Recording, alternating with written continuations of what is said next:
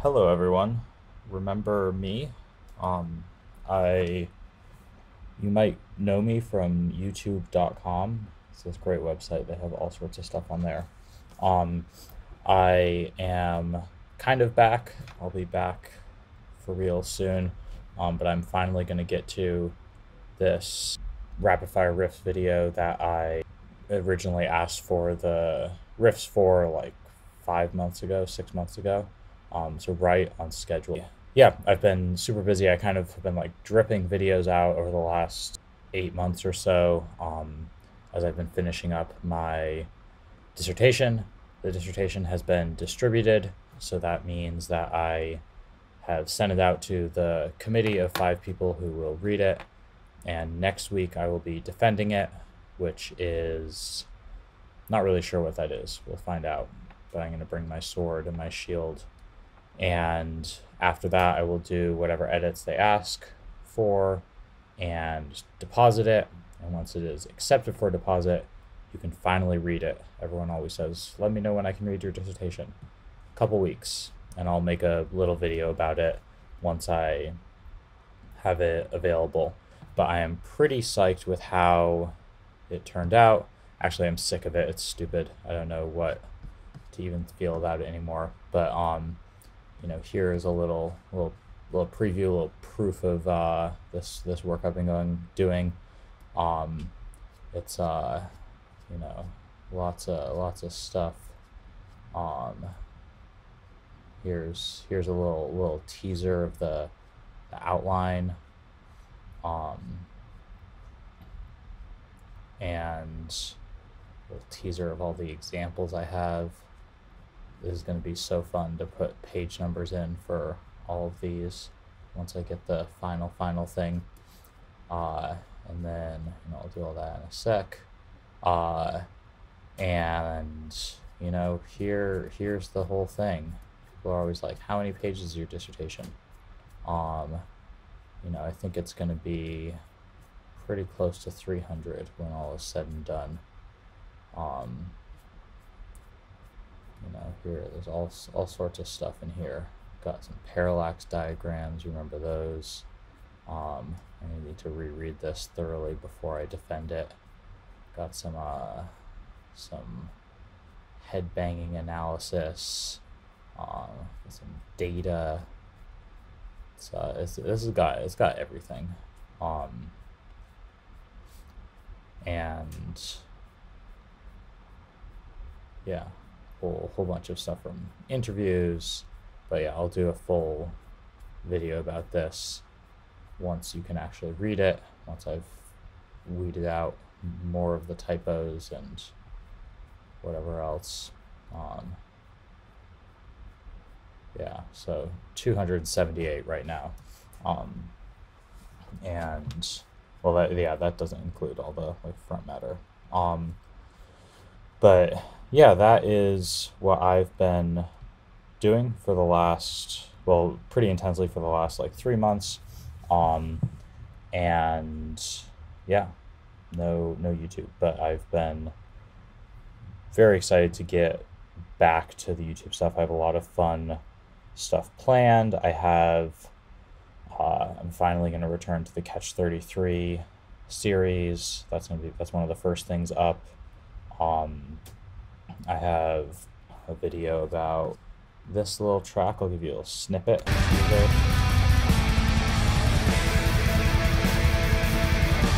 So I transcribed that. I've got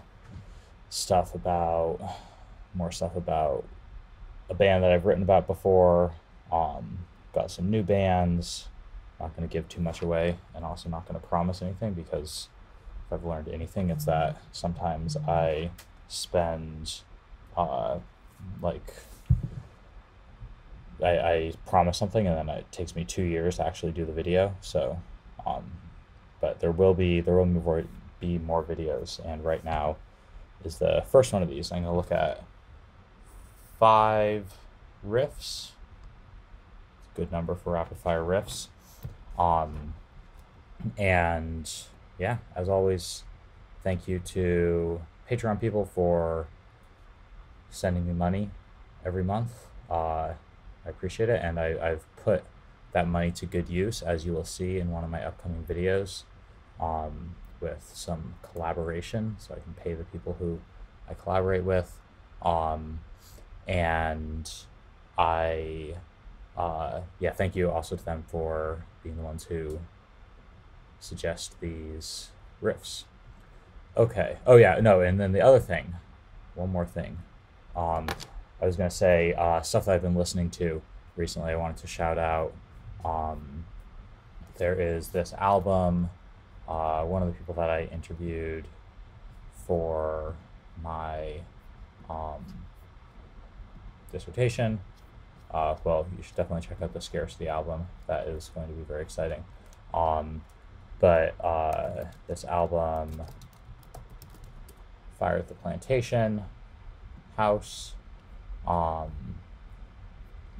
new album coming out soon.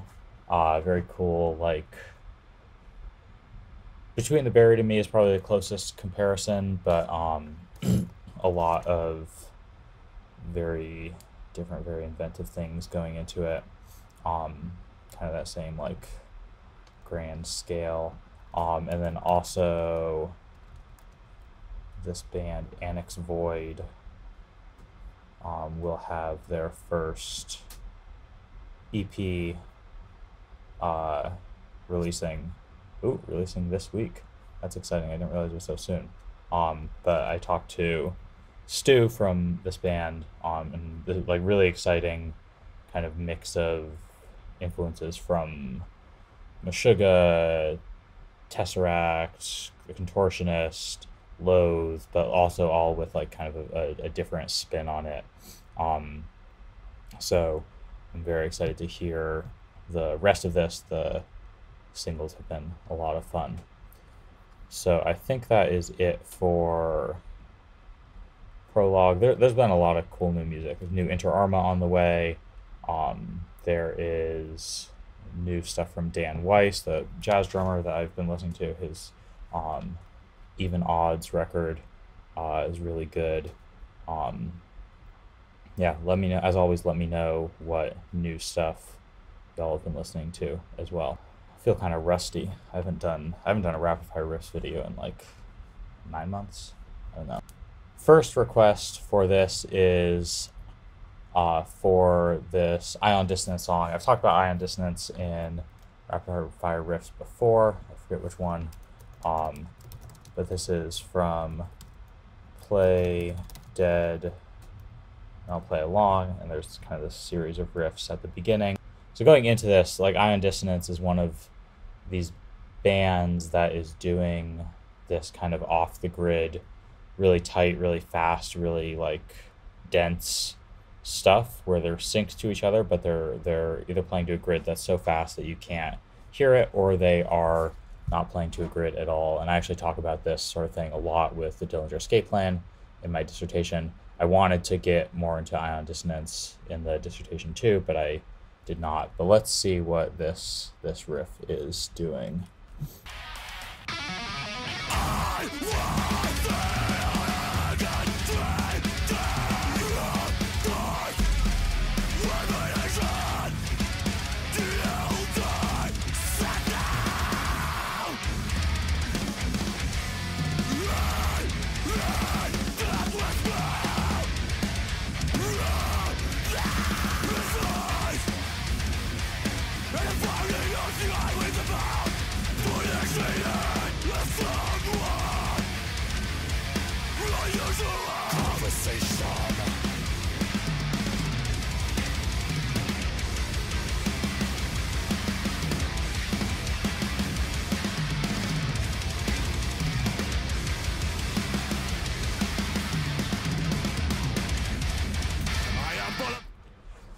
Yeah, that's really cool.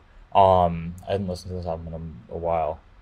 Yeah, the thing I'm like, my shooting from the hip, my interpretation of this is that it is not necessarily off the grid, but it's actually changing tempos pretty quickly, or maybe they're doing some sort of cool subdivision thing. But it's like, in order for things to sound like subdivisions or I mean like tuplets, dotted values, whatever. You like in order to hear it like that, you kind of need like a steady thing to hear it against, and you don't have that here. Like everybody is kind of like, you know, whiplash one thing onto the next together.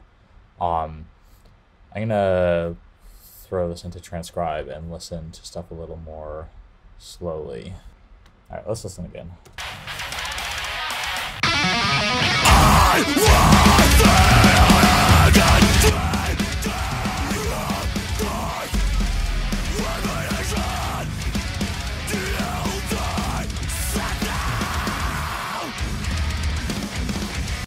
So up until there, I think it's pretty, you know, it's like classic mathcore, but it's on the grid. So bum ba da dum ba da da dum bum bum ba dum bum, whatever.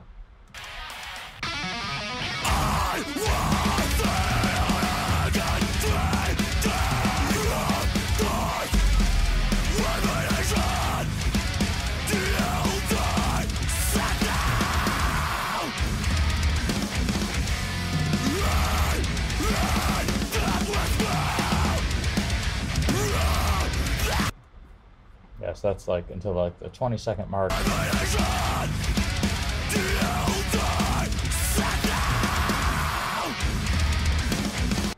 And then it's like here that it starts different. They're going to different tempos with each little section.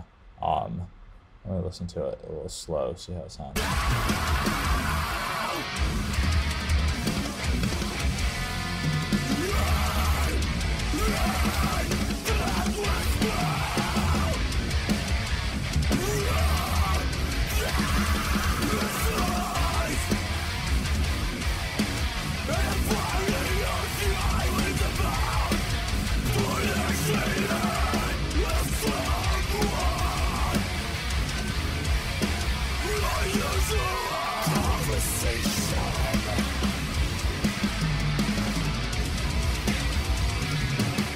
Actually, maybe I changed my mind listening to it slow. Let's listen even slower, see if it gels a little more. So what I'm hearing slower is that there actually might be a steady beat, but then when it gets really fast, it's really hard to latch onto that steady thing.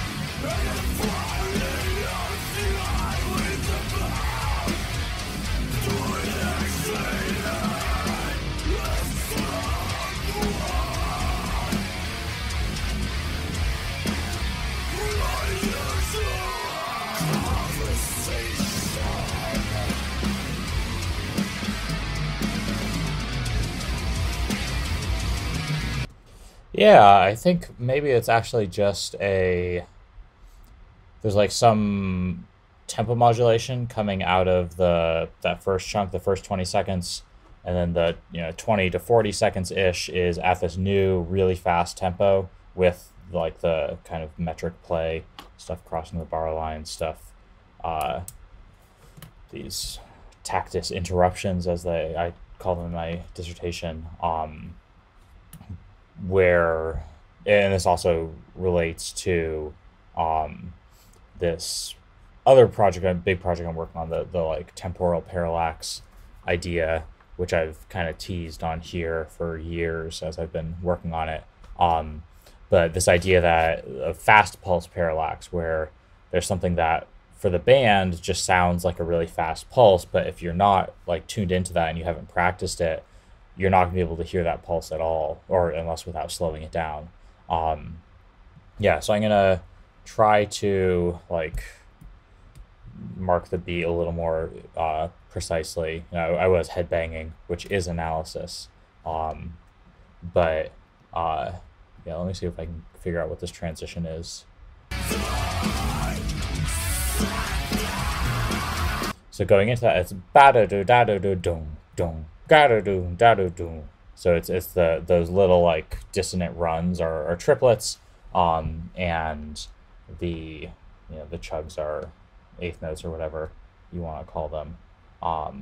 So going into this transition, it is like this.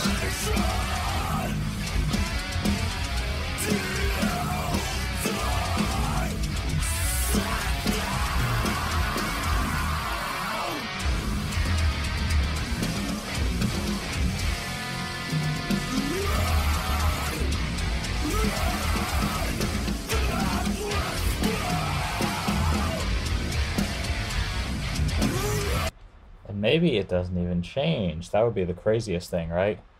So that little fast blast, that ba do do da do do do, ba da da da da da da. I think that's actually just like a subdivision of it. Ba do do da do do, ba da da da da da da. It's just the switching to 16th notes, I guess. Ba da da ba da da ba, or ba da da da.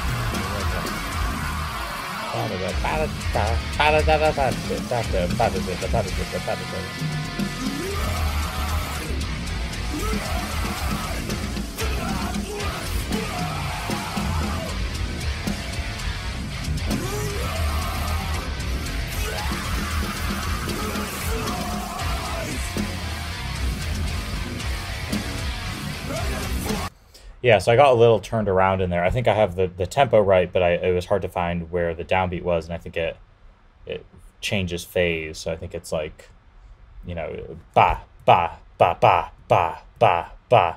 There's these little interruptions where you have to kind of reset, tactus resets, where you have to kind of switch where you're feeling the downbeat, but the tempo doesn't actually change. Let me see. A little more.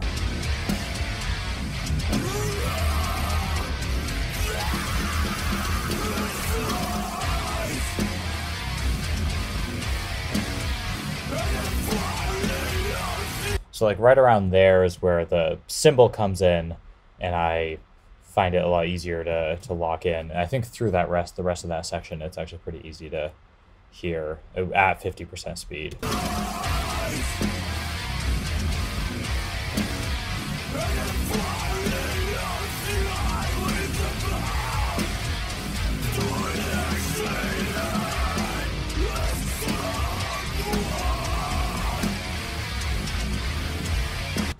Yeah, and there's like definitely triplets. So it's like ba do do da dum go do da do da dum go ba do do ba da do boom boom.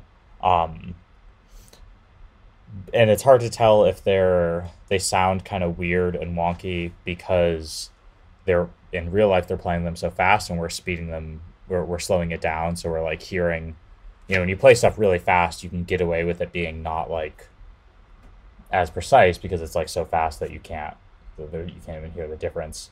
And so I wonder if that's what's happening here. And I think it's triplet, like really fast triplets, and these like non-repeating things, and these tactus resets. Let me just listen to this again.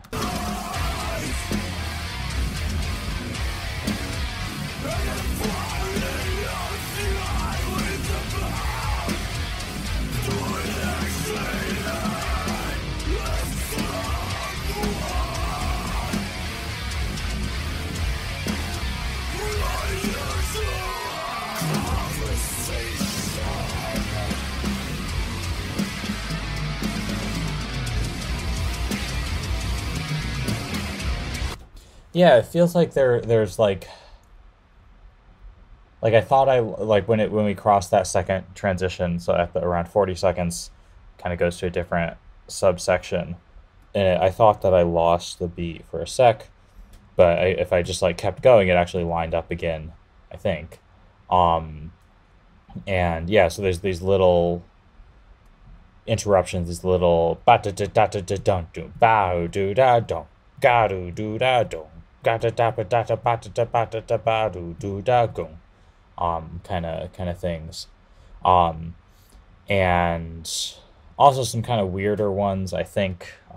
Some like da-dum, ga, ba-da-dum, ba-dum, ga-do-do, but then it like glues back um, onto the riff. So yeah, I think the ingredients here are, it's really fast. So when we're listening at this at half speed, it's like it grooves da ba da da ba da da boom bow do da dum da da da da da da da da da da da da da da do do da dum. Um, but if we go back to full speed, it's like down da boom ba da da ba da da da da. So this is that fast, or that beat that felt slow, da da da da da da da da da da, and then all the subdivisions da da da da da da da da da da da da da da da da da. They become faster than you can really like track with your ear, unless you practice, learning it slow, or listen to it a million times. Yeah, let's just listen to it fast again. Go back a little more.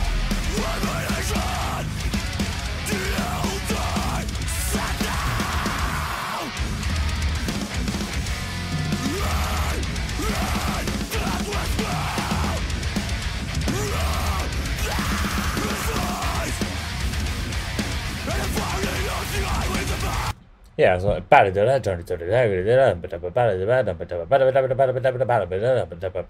roughly. So there's that, and then it's extremely dense in the sense that it's non-repeating. So like very cool example of that thing I call structural density, where you have, it's like really hard to get a foothold of what's happening. You have to listen really carefully to hear any of these like section divisions, or like there's little motives that repeat, but they don't repeat in any sort of like predictable way. So I think that's all I'm going to do for that. I've been saying this forever, but I am going to do a real video about ion dissonance. I'm going to transcribe some of their stuff. I'm going to like really try and get behind the scenes, put it under the microscope, so to speak. But yeah, I'm going to say that is all the time I have to spend on that. Next one is a request from one of my guitar students. If you live in New York and you want to learn metal guitar or any of this music theory or anything, hit me up. But this is from Obscura, the great progressive metal band from Germany.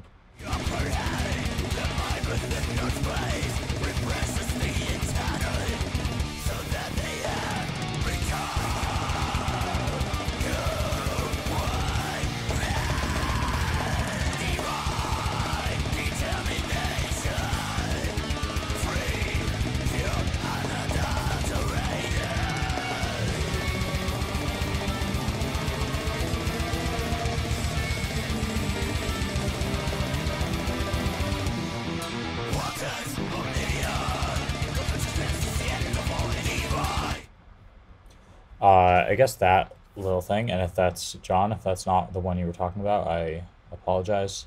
Yeah, so it's this one.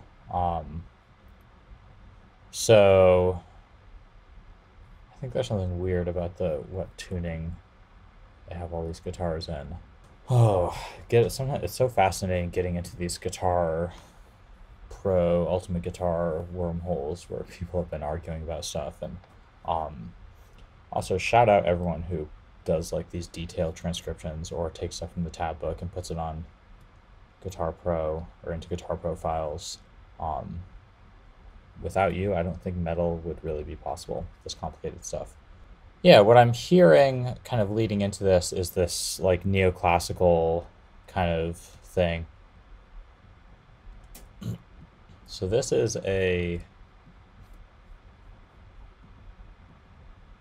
so one of these is a 7-string and the other is 6-string, and I think they're in the wrong tuning, but I'm just going to leave them as is. But yeah, so if we're pretending this is standard tuning, this is like a C sharp minor shape where, it's like, 3 1 3 1 2, 7, 2, 7. So this kind of very neoclassical tonic dominant thing. And then kind of continuing with this harmonic minor dominant thing. And then going up to the 6 chord-ish. I mean, but like none of this is really separate chords, I wouldn't think. It's kind of more like just like passage work. And then this sounds like it's kind of this next riff is sitting on the dominant. It's not really, is it? Yeah, so it's not. So it's an, if we're pretending this is standard tuning, it's like this E minor chord.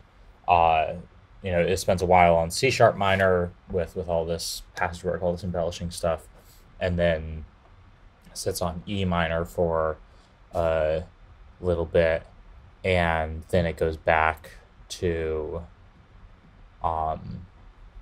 C sharp minor. This is kind of how a lot of this death metal works, is it like shifts between stuff that's very like tonal, very neoclassical,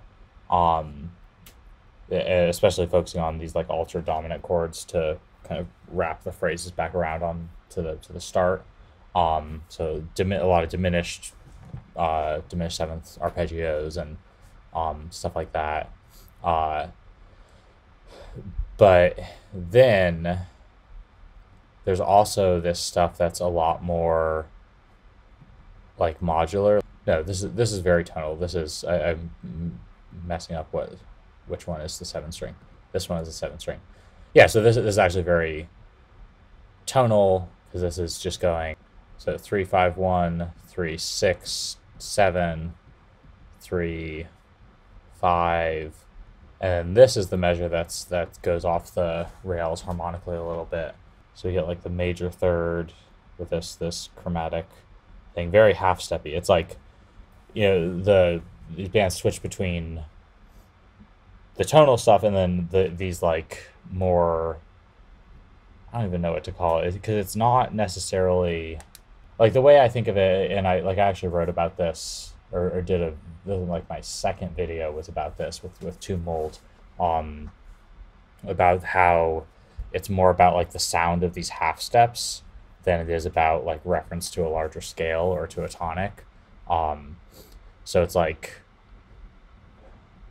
yeah, I don't know. It's like goes from being in the key of C sharp minor to being in the key of lots of half steps, and just kind of moving those around and trilling them, and they're these dissonant intervals with each other.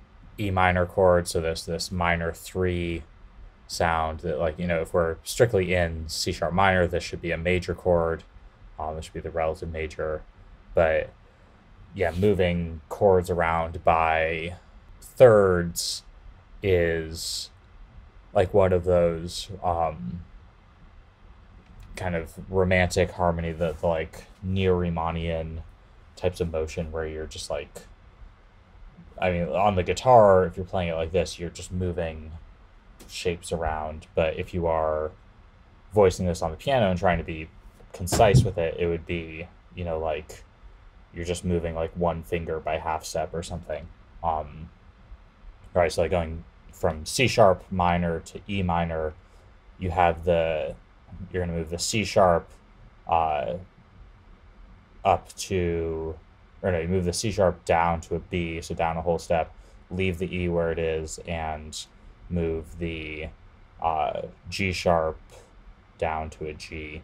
So you're moving just like these 2 voices by step and keeping one the same. So like in a sense, these chords are close to each other. But then the other thing, sorry, I didn't finish that sentence. I have such a bad habit of doing that. But tonally, they're not even in the same key or even in related keys, C sharp minor and E minor.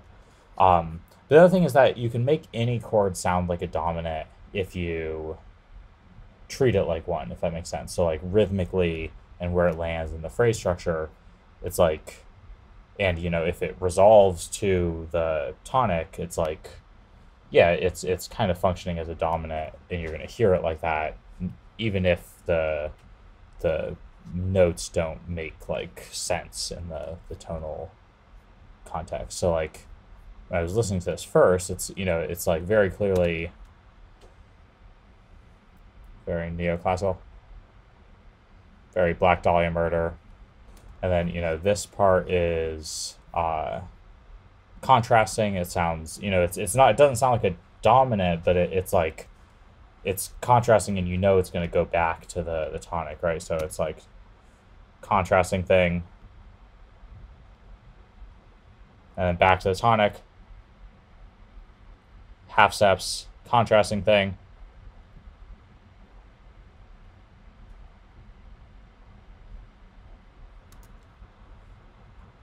Yeah, that's really cool. Yeah, these like these things. I love these things. The or no, sorry, not that riff. This part. Uh,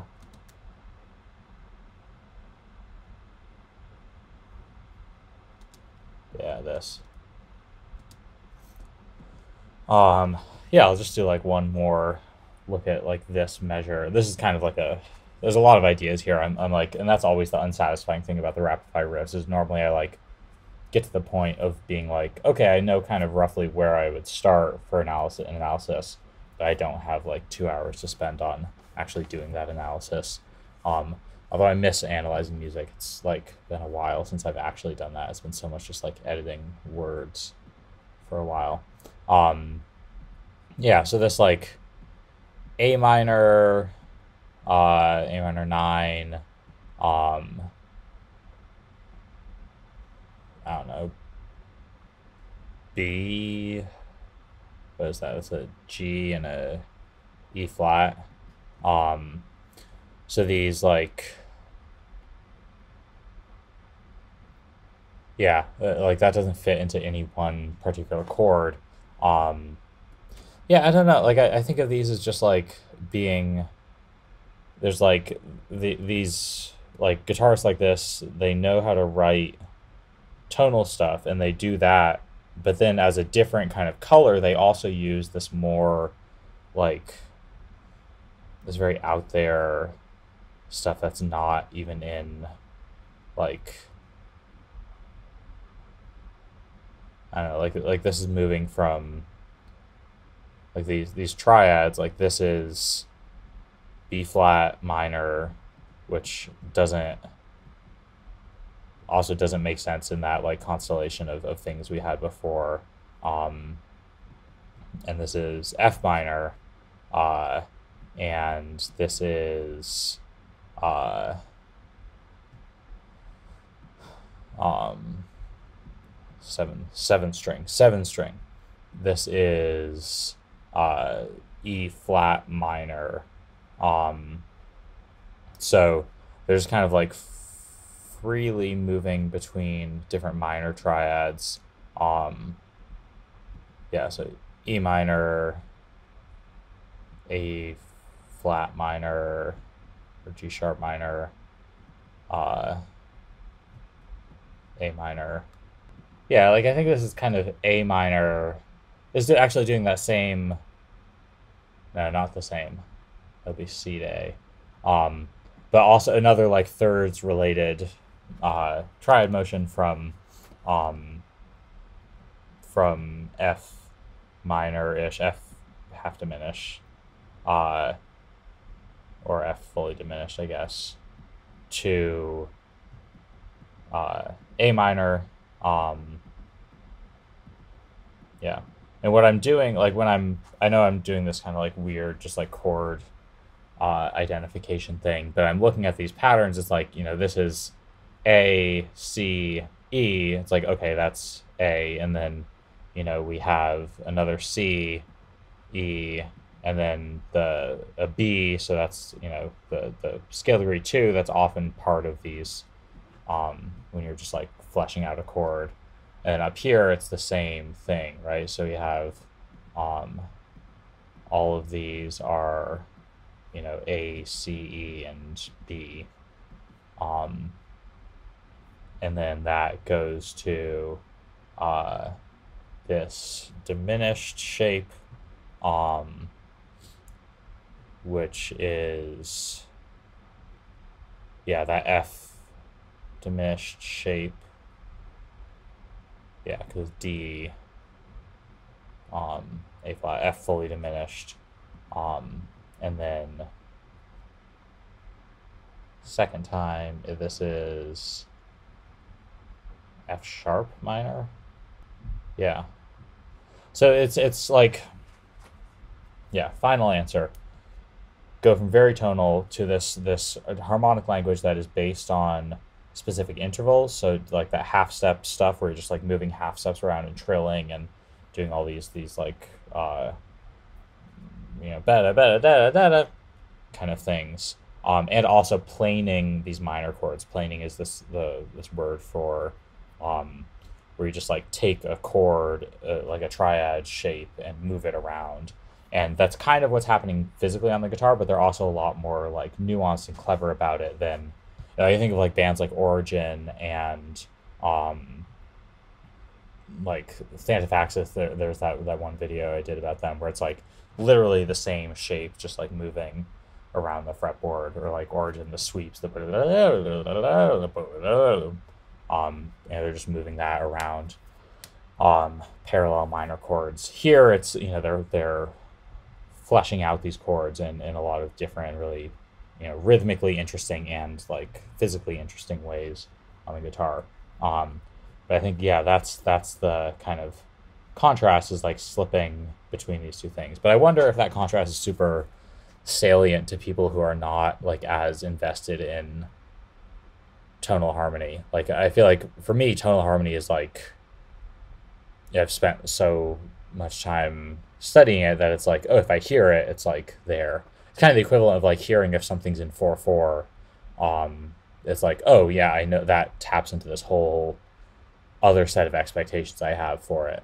And then there's stuff that's not in 4/4. And here it's kind of similar. It's like, okay, there's stuff that's tonal, and then there's the whole world of stuff that's not tonal. That's like a completely different beast.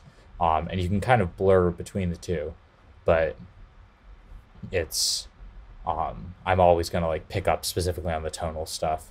And I wonder if other people do that too. Yeah. Also this pattern of moving from like beat 1 being unstable harmonically to beat 2 being the resolution of that, or sorry, measure 1 to measure 2, measure 1, measure 2 is like off, you know, we've seen that in like all 3 of these riffs, right? Like this one is, I don't even know what key we're in anymore. Like this is, I guess, or E flat diminished thing going to E, C minor going to E. Maybe C minor makes more sense in the context of these things. Another pair of minor triads. Yeah, so maybe I'm getting to a pattern after all. You know, this is kind of like C minor to E, so this third motion. The riff before, we had this like F diminished-ish thing going to A, so another pair of chords, minor chords, or minor and diminished chords a third apart. The one before that, we had,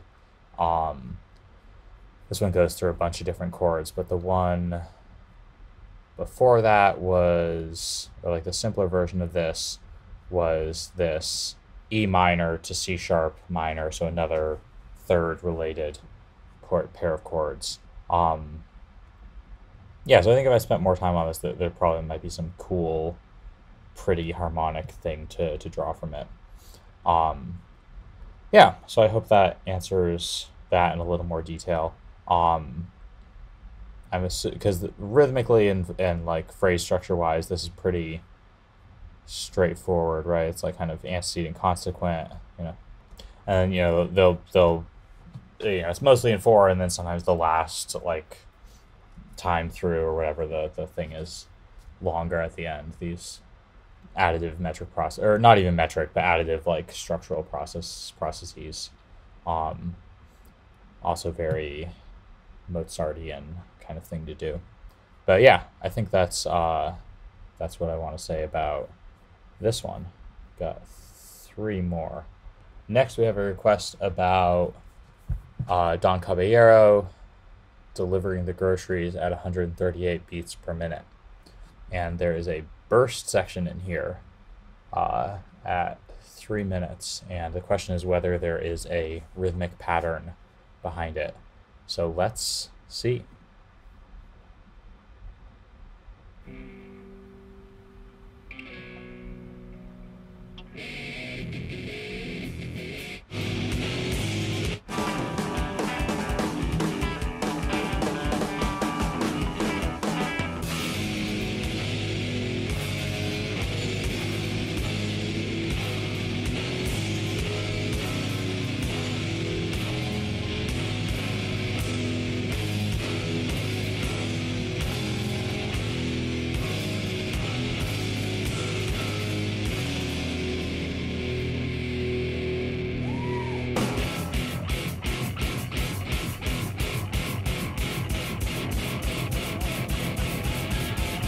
Okay, so it's short. It's just this little bit. Is there a rhythmic pattern? Is there an underlying pulse? That's always the question with these things. Gonna have to listen a couple more times.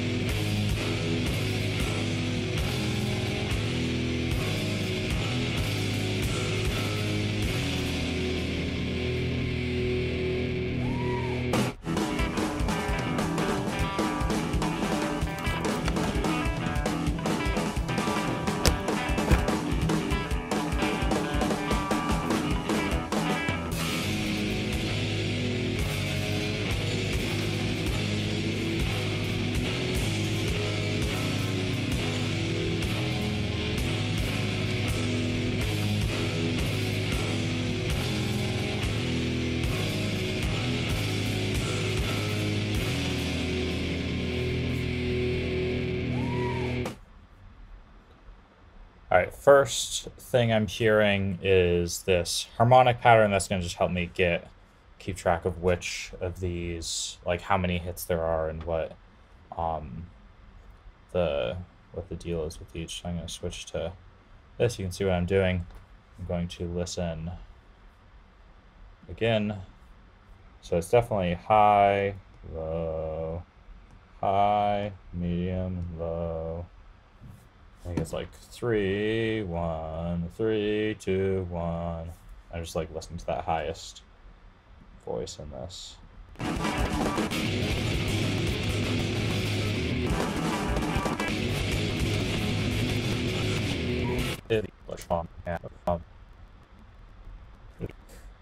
Next thing to do is to figure out like shorts and longs with all of these.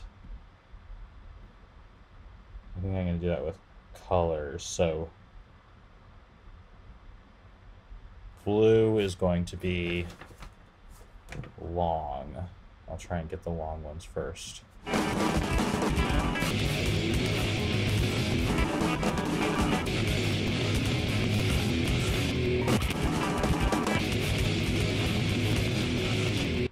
All right, and then now I'm going to use red for the ones that are really short.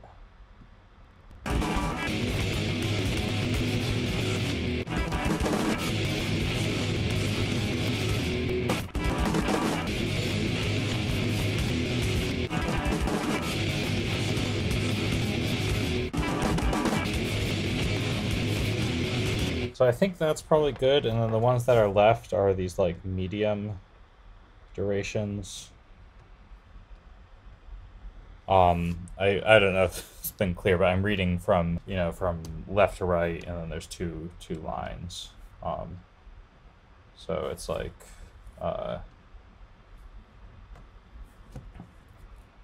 Yeah, let me see if I can use this to my instinct right now is that it's not on a grid because I don't think there's like I don't think these different durations are well behaved. I don't think they're like they're definitely not like twos and threes or anything like that, which you probably were aware of.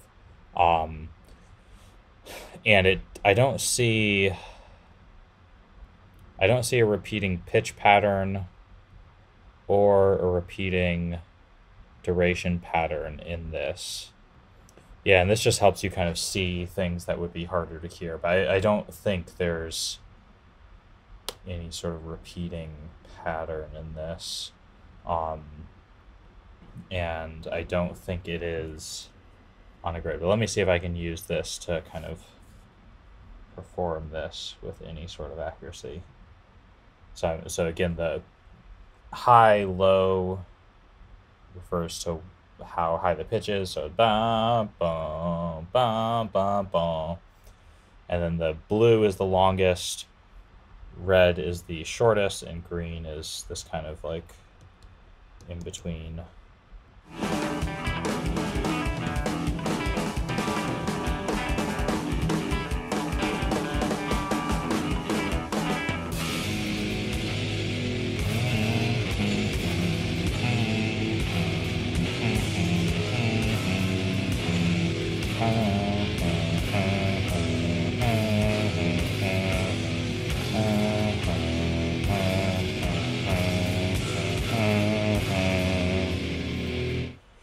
Yeah, I think that kind of works, and maybe this is the sort of thing that they're using.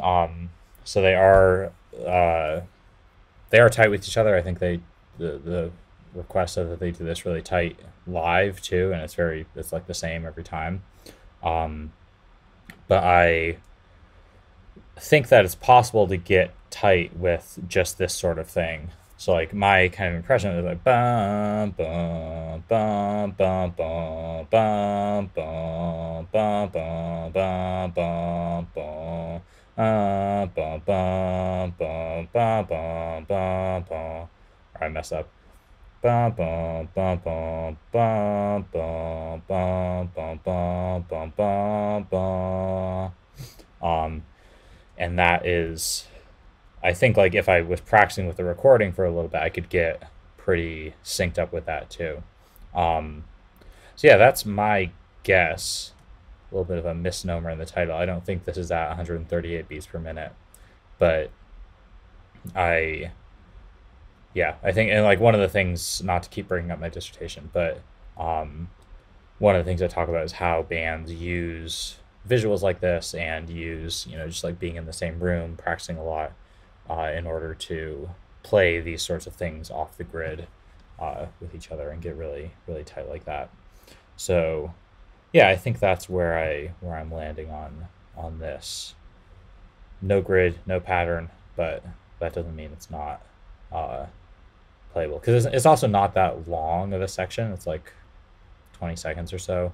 And I think if you have something like this to latch onto, and like maybe some of these blues and greens might be mixed up, but I think this is how I would try and make sense of this.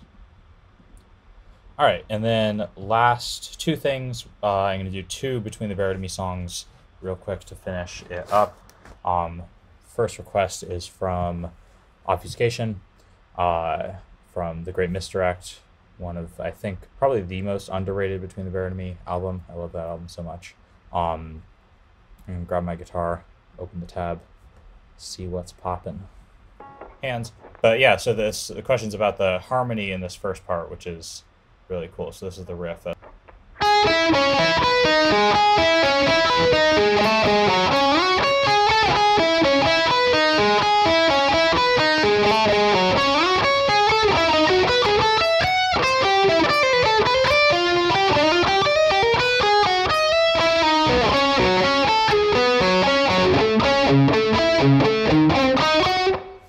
Roughly. So this is just a classic example of this thing that I call like a long time ago I was writing something about that. I call it like their Between the Bear to Me escape dissonance. escape dissonance has some technical meaning in like classical music and voice leading, but I use it here. Maybe it's not dissonance necessarily, but it's like starting pretty in the pocket. So starting with this minor arpeggio, kind of like a minor 7 arpeggio, E minor if we were in standard tuning,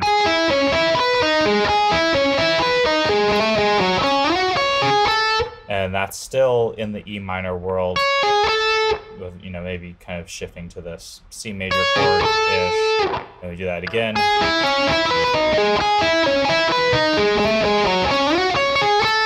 So twice through that thing, and then it kind of like jumps away out of that. So then we have this E flat major chord, which is like not, you know, even remotely in the same orbit.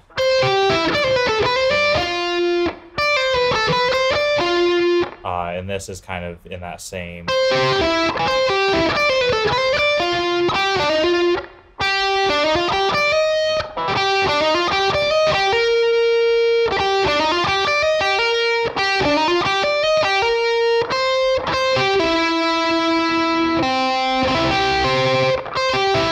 So yeah, E flat major,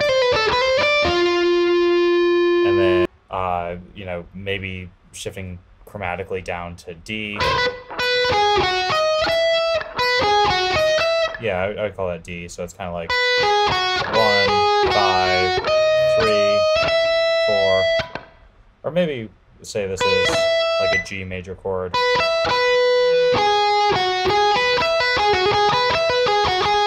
Either way, it's like another kind of harmonic world away from E flat major.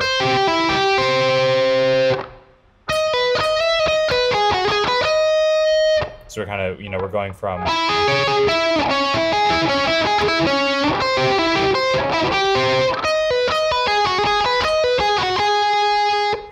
and then we kind of find our way back to E minor for by way of these diminished seventh chords. So we're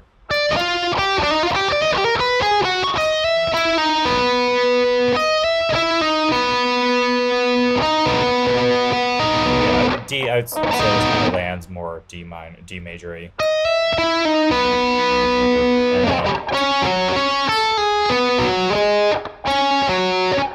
And then kind of A minor.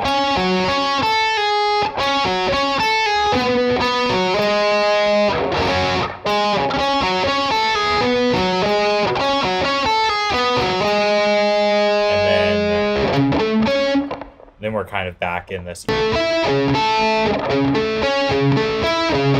And the real giveaway is when we go to this diminished chord.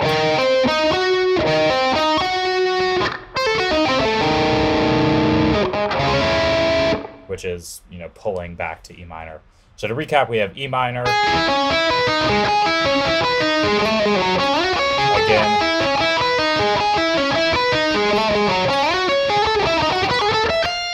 And then this kind of escaping run, and then we're in E flat major. Right.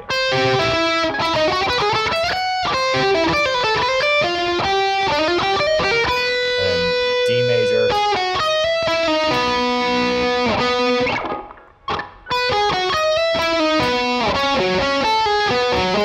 And A minor. Kind of back in this like pedal E. And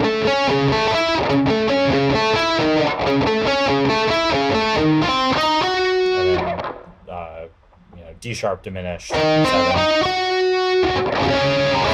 leading back to the start. Yeah, and I think it's like it goes really nicely with this like kind of alien abduction thing that's going on with the whole album, where you're like, you know, starting in kind of familiar territory, like solid tip, solid ground, and then we go.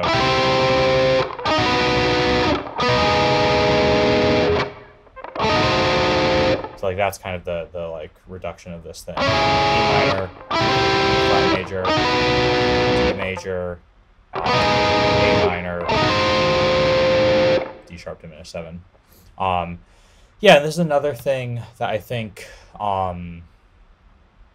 Between the Buried and Me does, and one of the cool things about their music is that they will often like there's like things that are kind of inside and things that are outside, and they'll often compound both of them. So it's like if it's inside, if it's in clearly in E minor, it's also going to be repetitive. Like in this case, it's not rhythmically. It's in 11/8, so it's this 1, 2, 3, 4, 5, 6, and 1, 2, 3, 4, 5, 6, and 1, 2, 3, 4, 5, 6, and 5, 7, 8. So it's not it's not like it's just in 4/4, but it's still it's that little pattern is repeated. It's all 8th notes or all 16th notes, and it's like kind of straightforward. And then when things go off the rails harmonically, it's also rhythmically it gets kind of weird. We get the new note values.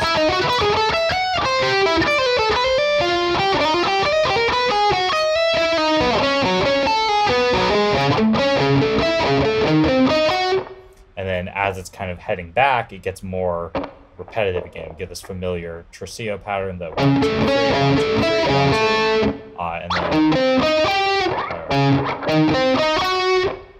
so yeah, I think they do that on the like grand scale too, right? They have the verse E sections, all the riffs with the heavy vocals and the crazy time signatures and everything, and then they kind of let it all straighten out in the like chorus like sections where it's more harmonically stable. It's often clean vocals, some sort of singable melody.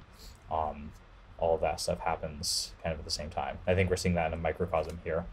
The other thing I wanted to do with this or mention with this is that I did in high school I had to do a like audition jury kind of piece, and one of the pieces, or a few pieces, and I had to record it, and one of them I did was Obfuscation. Let me see if I can find that.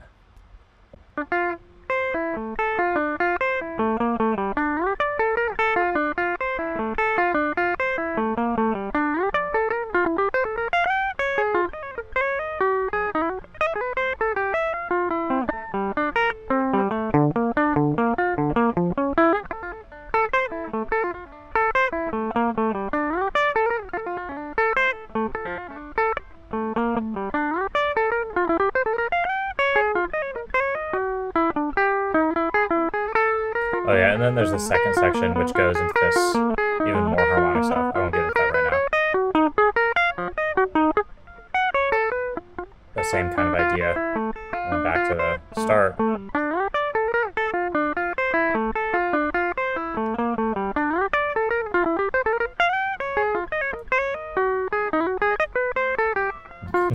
I've gotten better at guitar, thankfully. Also, that tone is garbage that I use. I don't know why. I remember that even at the time. I was like, why does it sound like that? But yeah, that is what I'm going to say about this. That second like contrasting section is more of the same stuff where it's just like jumping suddenly to these different triads. And also the rhythm changes, the phrase structure changes. Cool. All right, and then the last one I want to do, also Between the Buried and Me. I saw, I was lucky enough to see them on their Colors double feature, the Colors Experience. I got my like 20th BTBAM shirt. And I had a question from someone who went to the concert with me about this one riff in White Walls, which is just like a quick harmonic analysis was the request. But the one, you know the one.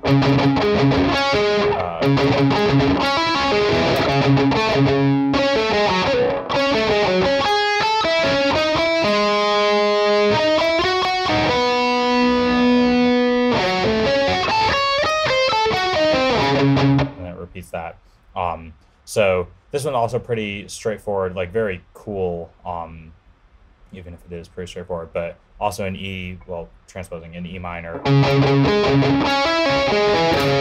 all chord tones. And then, like, the question of whether to think of this as a change to a C chord, I don't know, like...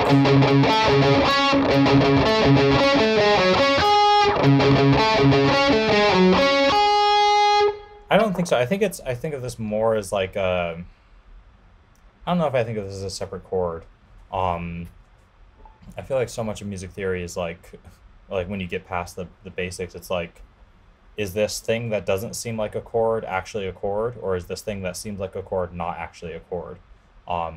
So like you can have a bunch of different notes and like a melodic line, and it's like, yeah, that's actually hinting at a chord. Or you can have these things where it's like, where, you know, maybe it seems like, I don't know, but there's only really the C. You have to, like, if the bass note changed, if it was like that.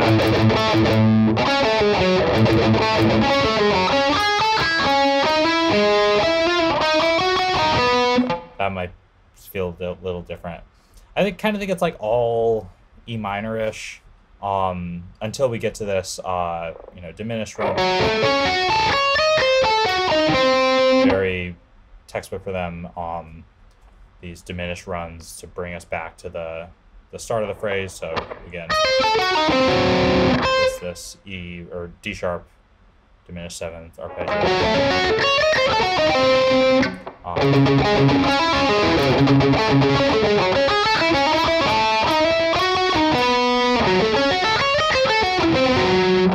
You ever start something and realize I started too fast? I haven't played this. I learned most of White Walls, like, also when I was in high school. I haven't really touched it since then. I spent a while, like right after I finished college, I made a resolution to play all the way through Colors, and I think I got like halfway through Ants of the Sky at the end of that year, and then I dropped it because I went to grad school. But that would be fun. Maybe that's a good post-dissertation project. Get some chops back. Remember what it's like to enjoy music. And yeah, so there's that section. That thing happens twice. That whole sequence.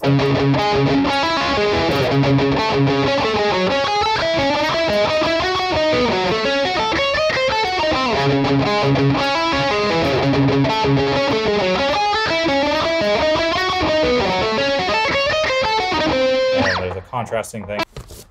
Pull out the tab book so I can remember. Yeah, so then there's the contrasting section that's like,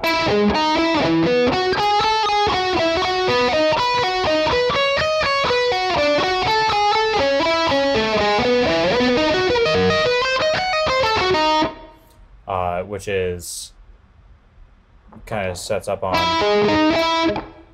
you know, I would say this is G. It switches to the relative major.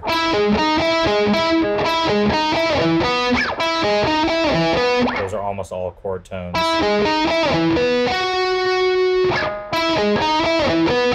And then, yeah, so it's this contrasting part is kind of like going from G with a little, you know, 3/4/3 neighbor to D. So this motion by fifth.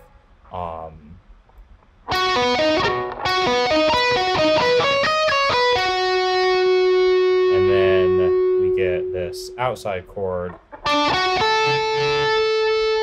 which is F major, and kind of landing back on G. So it's just this quick flat 7 chord.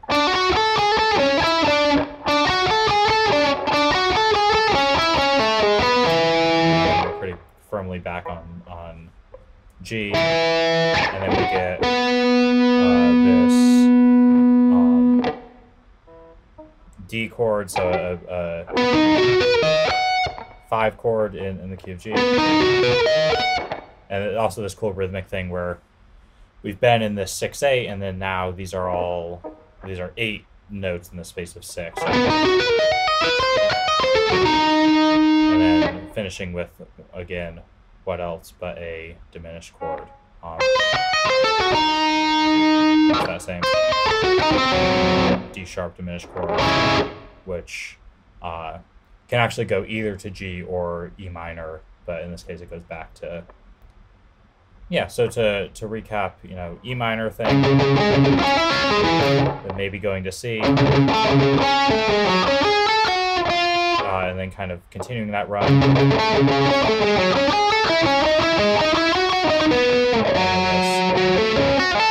A minor thing, predominant, and then diminished chord, dominant chord, going back to the same start, and do it again.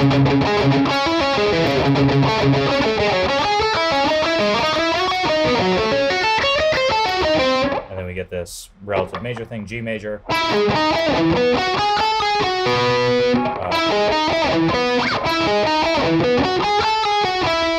D major. And then D major.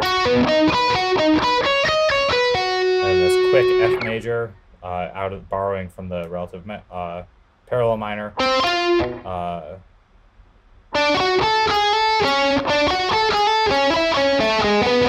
to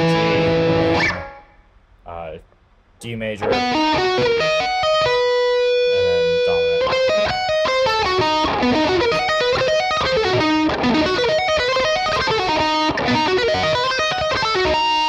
So fun.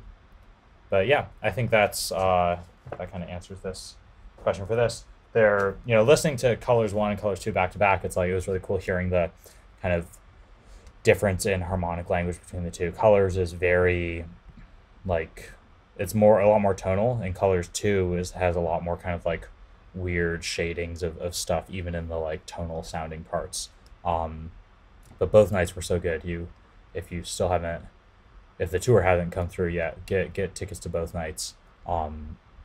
It's just like unbelievable. Blown away every time I see them. Ton of fun. All right, I won't see you soon. You'll see me again soon. Thanks for watching. Thanks to the Patreons. Thanks to everyone commenting and stuff, believing in me even while I've ghosted you. But peace out. See ya.